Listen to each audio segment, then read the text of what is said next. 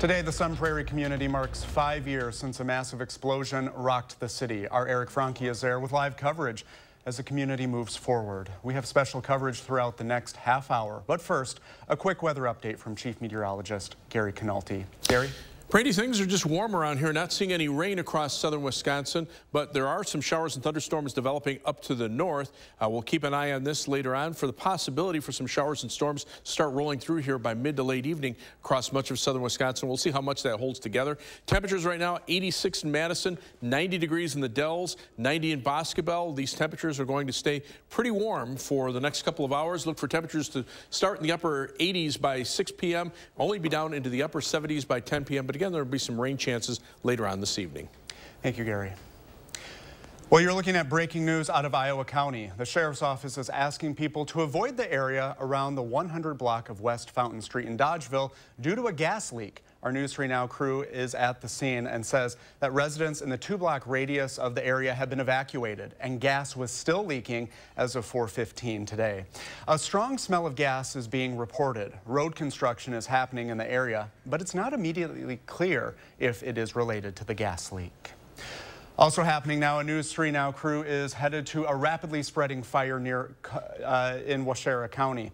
A viewer sent us this photo. The DNR tells us the fire has already destroyed 3 structures and burned about 70 acres. Evacuations are underway, and we'll know a lot more later this evening once our crew gets there. Now on to our special coverage of Sun Prairie Stronger. There was this big boom, and it knocked me to the ground. And I felt it like it took the breath out of my body. And more than even heard it, we felt it.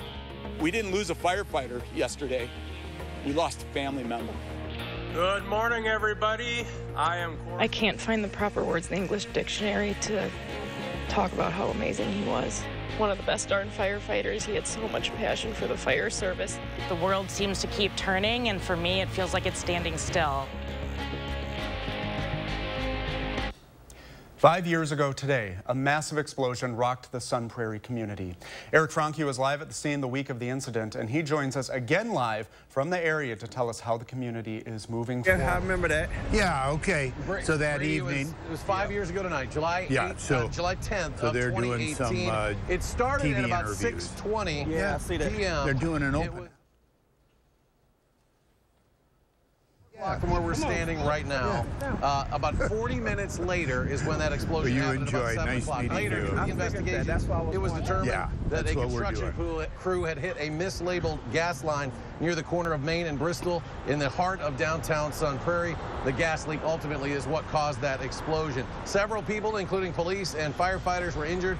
Dozens were forced from their homes and businesses. The force of the blast also leveled surrounding homes and buildings. Then Governor Scott Walker declared a state of emergency in the wake of the incident.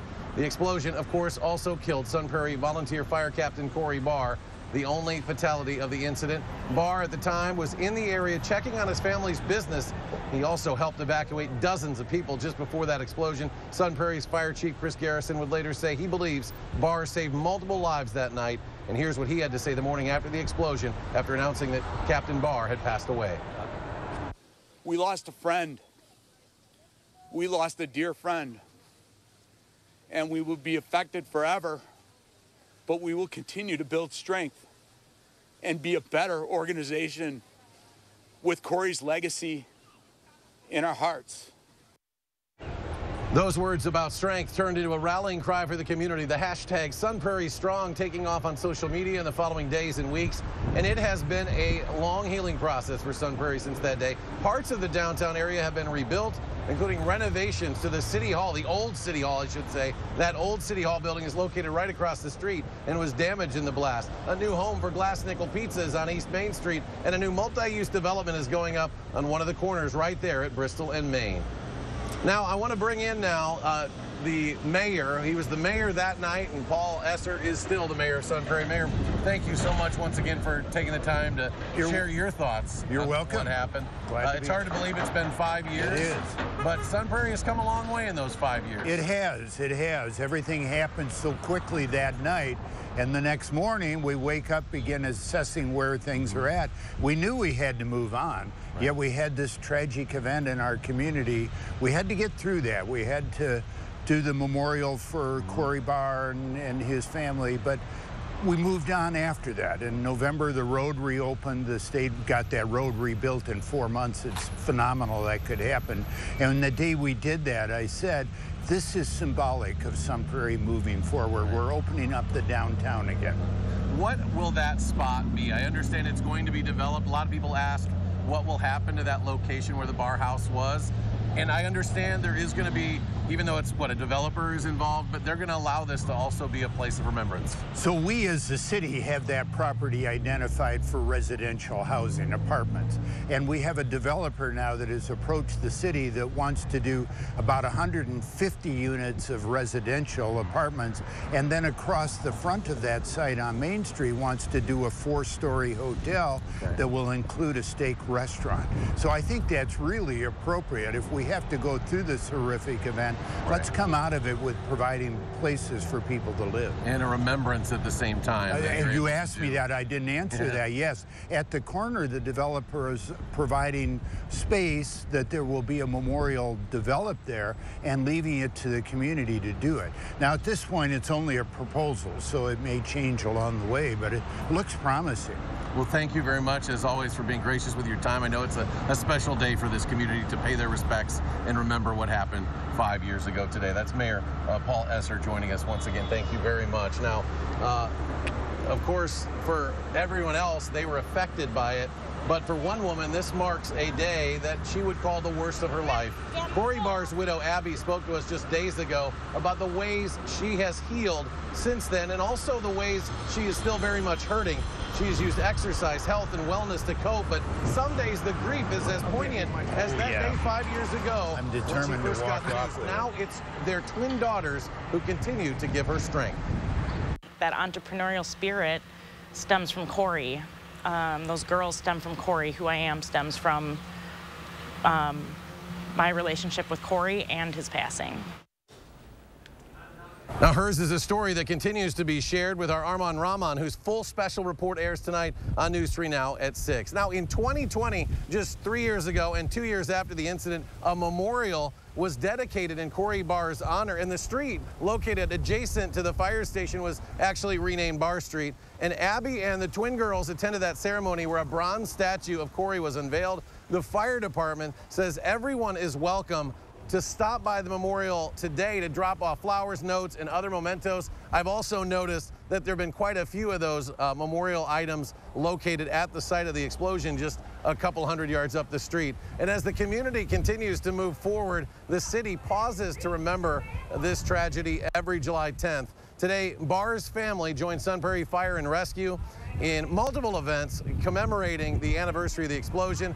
This afternoon, Abby held a fundraiser for spouses of fallen first responders. The Barr family also joined crews right here behind me in this building at the Sun Prairie Fire Station to remember the life of Corey Barr. And we also want to mention that happening now until 8 p.m. tonight, the community can gather for a gathering. There will be at the Glass Nickel Pizza. That's the new Glass Nickel Pizza location on East Main Street, not far from where we are right now. So as the city, obviously, the hustle and bustle of one of the fastest growing communities in all of Wisconsin continues to go on, they do pause every July 10th to pay their respects and remember Corey Barr. Brady? Thank you, Eric. And our live coverage continues tonight as the Sun Prairie community marks this anniversary. You can follow along by downloading our News 3 Now app or visiting channel3000.com. And there you'll find links to all of our archived video and coverage from the night of the explosion, all the way up to today's anniversary coverage. Madison police are investigating after an unresponsive man was pulled from Lake Monona this morning. Officers and fire crews were called to John Nolan and North Shore Drives just before 6 this morning for a report of a person in the water. Life-saving efforts were unsuccessful and the man was pronounced dead. The incident remains under investigation. A Cassville man also died after he was thrown from his vehicle during a crash in Grant County over the weekend. It happened on Highway 133 near Oak Lane at about 10:30 on Sunday. Investigators say 44-year-old Jesse Sarr was driving east on the highway when his vehicle went into the ditch. He then overcorrected, causing his vehicle to spin out and roll onto its roof. Deputies say Sarr was not wearing a seatbelt and was thrown from the vehicle. He was pronounced dead at the scene. Today, the Wisconsin State Patrol confirmed Connor McKenzie, the longtime Northwoods League umpire who died in a crash while traveling to a Madison Mallards game, was thrown from his vehicle that he was riding in. 29-year-old McKenzie was a passenger in an SUV that State Patrol officials said rolled over in the median along I-39 between Hancock and Plainfield in Waushara County on Sunday at about 11:45 a.m. Paramedics who first arrived began CPR on McKenzie, but they couldn't revive him, and he was pronounced dead at the scene. A 31-year-old California man and 21-year-old Texas man were taken to UW Hospital in Madison, but they are expected to recover from their injuries. The Sauk County Sheriff's Office says all avenues are being looked into in the search for a 13-year-old boy who has not been seen in a month. James Yablonsky reportedly left his home sometime overnight, June 12th into June 13th, in his family's van, which was later found along Highway 12 near Devil's Lake State Park. He has not been seen since. Anyone with information on Yablonsky's whereabouts should contact the Sauk County Sheriff's Office at 608-355-4495 or Sauk County Crime Stoppers at 1-888-847-7285. And next at 5, Gary has our latest complete forecast, plus how torrential rainfall is affecting northeastern communities. A closer look at what they're dealing with just ahead. And later we'll have more live coverage from Sun Prairie as the community marks 5 years since the devastating explosion. Stocks started the week on a positive note. The Dow Industrials gained 209 points, closing at 33,944. The NASDAQ added 24 and the S&P 500 tacked on 10.5 points.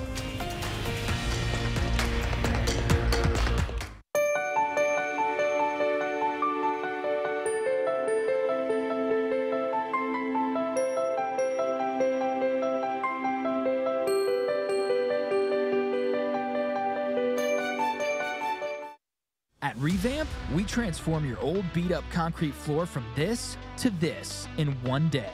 We grind down the concrete to open up the pores for a perfect bond. Then we repair all cracks and apply our base coat and chip and seal it with our polyaspartic top coat that will never chip, peel, or discolor. On top of all that, our coatings are ridiculously easy to clean and covered by our exclusive lifetime warranty. And right now, when you purchase your new concrete coating from any of our Revamp brands, you'll get 12 months, no interest, no payments, or 40% off the installation. And when you call during this program, you'll also get up to 10 carbon fiber concrete stitches free, which help reinforce cracks and stop them from spreading. A $350 value for free. South Central Wisconsin homeowners, pick up the phone. Call 1-800-886-8411.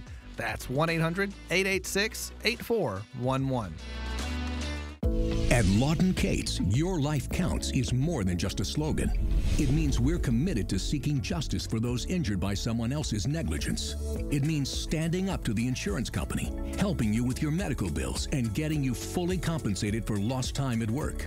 Have questions? When you contact Lawton Cates, there's no charge for our initial consultation, and there's never a fee until we deliver the results you deserve. At Lawton Cates, your life counts. Call today.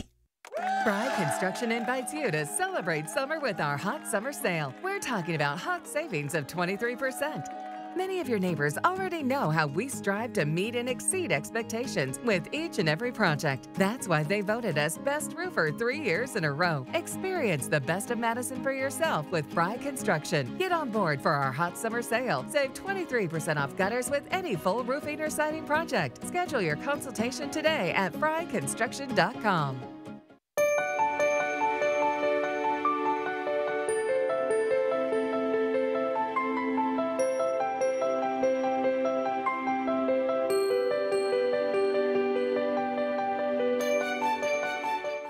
Join us tonight at 6 as we look back at a life-altering moment that changed everything in Sun Prairie.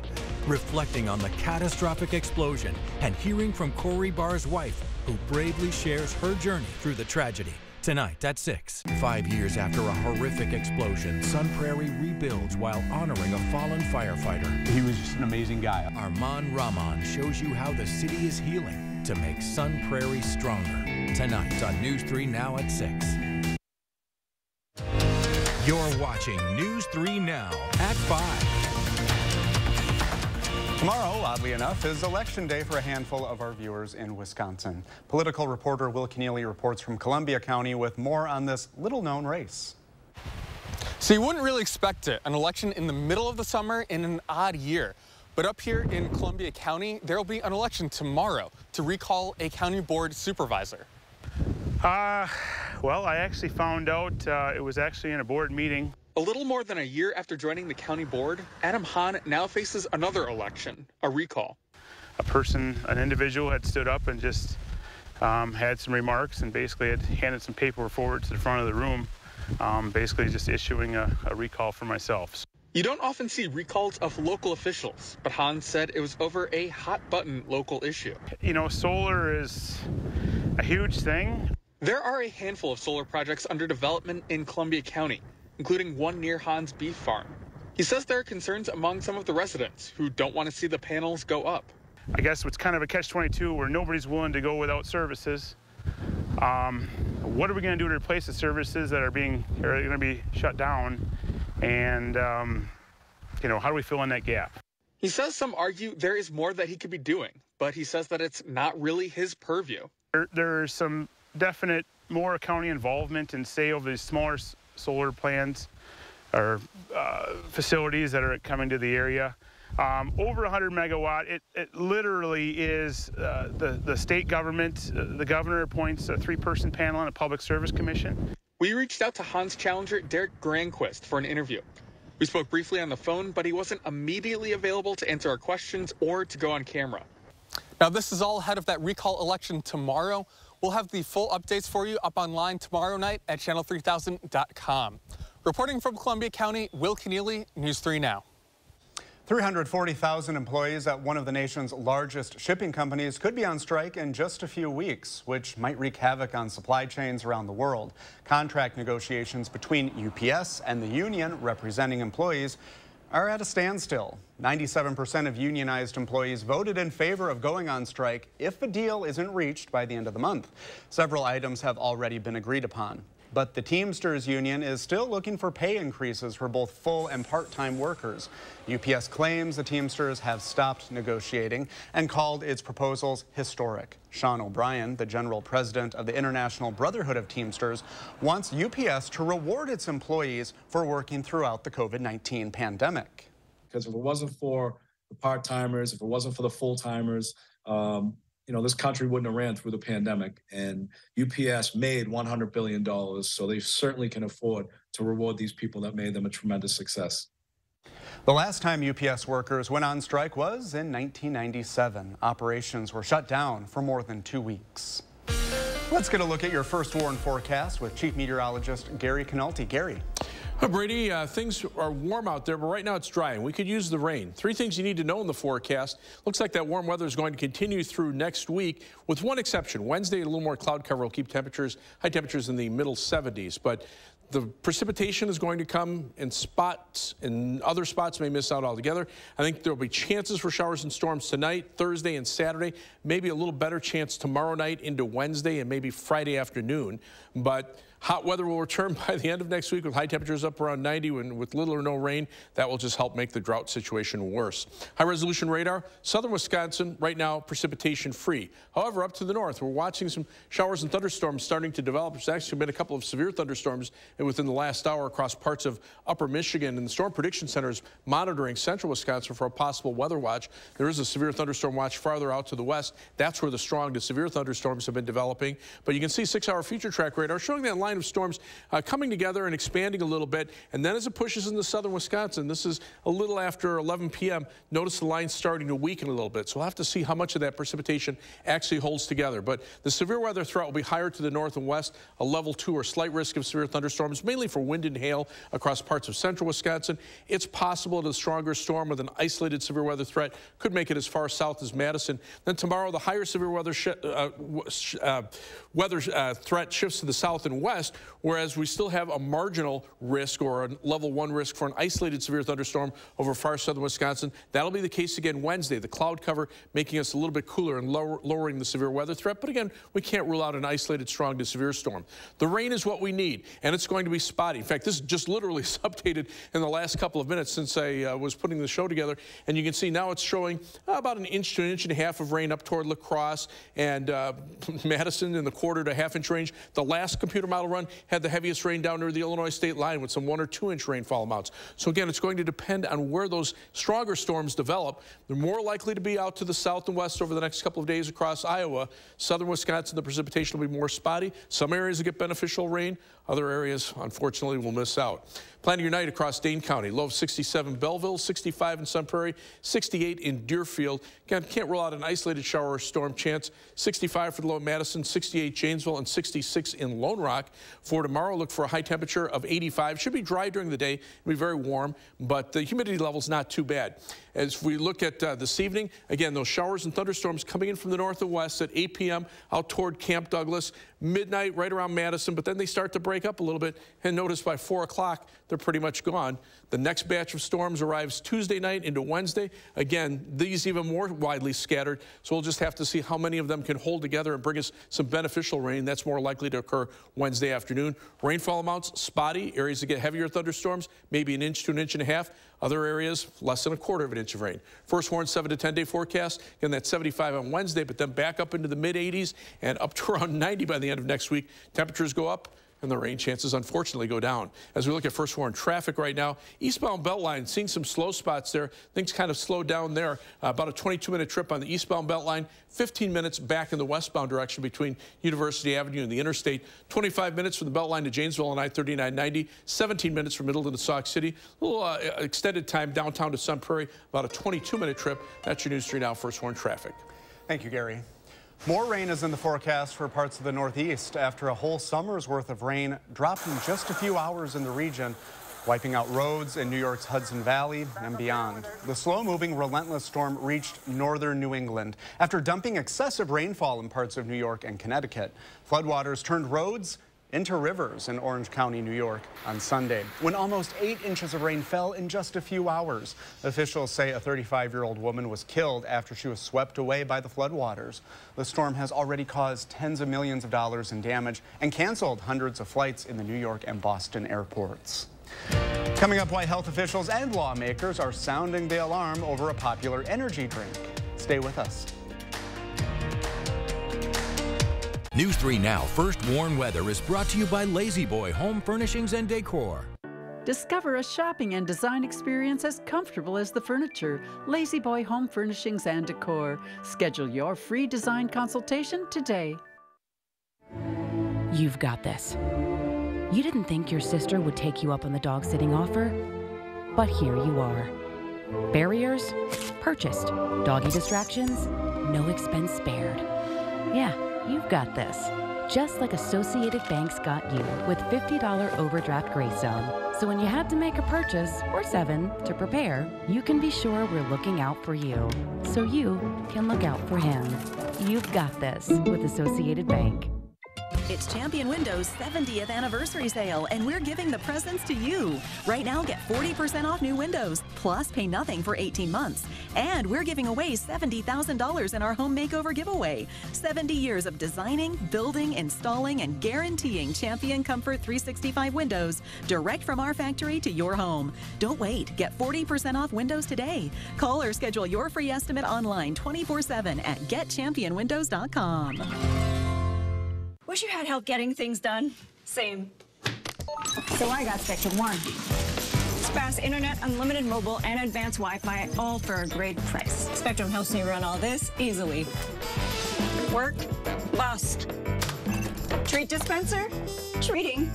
And And since I'm always on this, unlimited mobile is a no-brainer. Get Spectrum Internet for $49.99 a month plus advanced Wi-Fi and your first line of unlimited mobile free for 12 months. Call 833-802-4999 or visit spectrum.com today. I'm Megan Tim, Director of Community Health at SSM Health. You may know us as healthcare providers, but we live here too. And as good neighbors, we know our community thrives when we take care of each other. That's why SSM Health and News 3 Now are sharing the keys to health. Watch for our expert information and advice on air, online, and at fun local events.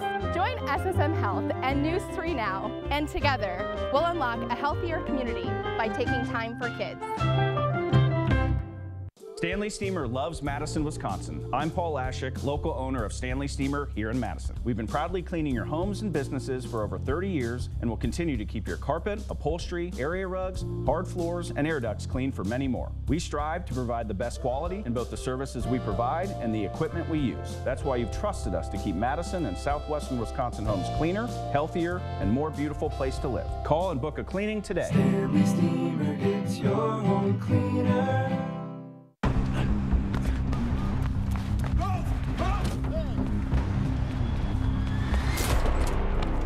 You got me. Tag. You're it. Imagine a world with no drama. With 4imprint, you don't have to chase down the perfect promotional products. Exclusive apparel, bags, drinkware, and more. 4imprint will help you capture the moment and guarantee to deliver your order on time and on budget. Take the drama out of ordering promotional products at 4imprint.com. 4imprint, for certain. You're watching News 3 Now at 5. Lawmakers are raising concerns over a popular energy drink. Gloria Pazmino tells us it has 6 times the caffeine of a can of Coke and poses a health risk to children and teenagers. It's one of the hottest trends of the summer. Now, the influencer-created energy drink Prime is facing growing scrutiny. This is an eye-popping level of caffeine for a young kid's body. Senate Majority Leader Chuck Schumer is calling on the U.S. Food and Drug Administration to investigate the product. Prime energy drinks contain more than double the caffeine of a can of Red Bull and 6 times more caffeine than a can of Coca-Cola. The amount of caffeine in these drinks can give children and teens headaches. It can give them jitters, nervousness. It can interfere with the sleep cycle, which is so important to the developing brain. According to its website, the company does not recommend the energy drinks for anyone under the age of 18. Still, Schumer claims the company is targeting children through social media. Kids see it on their phones as they scroll, and then they actually have a need for it. The company also sells a caffeine-free drink called Prime Hydration. But there are concerns the branding between the two products are too similar. Because the product is billed as a hydration and sports drink in its other near-identical form, kids are likely to ingest cans of this stuff with the parents being unaware. I'm Gloria Pazmino reporting. A final check of your first warn forecast when we return. Do you suffer from chronic or severe back or neck pain? Did you know that there is now a treatment method available right here at Midwest Spine and Nerve Center that offers hope of avoiding spinal surgery for those suffering with bulging, herniated, or degenerative discs? Our therapies help reduce pain related to these conditions and have a high success rate in helping people just like you avoid back or neck surgery. I've experienced low back pain for over 15 years. I had back surgery when I was 26 and had difficulties recovering. The doctors at Midwest Spine and Nerve Center have given me a new lease on life. I am now able to enjoy an active, pain-free lifestyle. Call Midwest Spine and Nerve Center now to schedule a no-obligation consultation to see if our progressive pain-relieving therapies are right for you.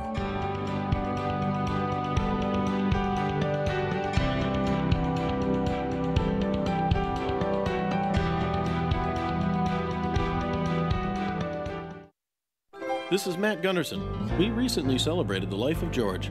Loved by many, feared by walleye. As part of his fishing-themed celebration, everyone in attendance accepted one of his favorite lures. Allow us to personalize every detail of a life well lived. Menards has the luxury products and on-trend styles to take your home's design to the next level. Whether you're updating a bathroom with a new faucet and fashion lighting, adding desperately needed storage, Or if it's dressing up your dream kitchen, you'll get 11% off quality products that will help you turn your house into a home. Save big on durable porcelain tile from Mohawk. Only $159 each after 11% rebate. Don't wait until the weekend to enjoy a thick charbroiled steak made to your liking. Make a weeknight steak night at High Point Steakhouse, Southern Wisconsin's premier supper club. Well worth the short drive to Ridgeway. Attention, Wisconsin veterans. I'm Tony Evers, the governor of Wisconsin. If you are a veteran struggling to pay for rent, utilities, or other life-sustaining services, I want you to know that the Veterans Rental Assistance Program is here to help. So call 833-WISC-VRAP or visit vrapwi.com.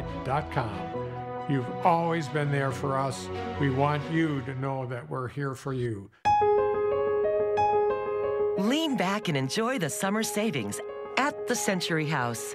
Right now, get a $100 instant rebate for every $1,000 you spend on any qualifying stressless seating. The more you spend, the more you can save instantly. So furnish an entire room with the most comfortable seating in the world and watch the savings add up. Shop the Century House, 3420 University Avenue in Madison. Coming up on the CBS Evening News, our new series, The Age of AI. It kicks off tonight. Tonight, how artificial intelligence is taking movie magic to a whole new level. That's all coming up on the CBS Evening News. We could use some rain magic over here. Do a rain dance, whatever it takes. But take a look at the live view from the WISC-TV Skycam. I don't think those clouds are going to produce any rain anytime soon. Platteville Queen Radio Skycam, a couple more clouds there, still not enough for rain, but there is some rain up to the north. You can see there are some showers and thunderstorms developing in far northern Wisconsin, even some severe storms in parts of western Iowa, but nothing right now for us. However, 6-hour future track radar shows some hope. We'll have to see how much of that holds together when it reaches us later on tonight. All right, thank you, Gary. And we'll be back here at 6. We'll see you then.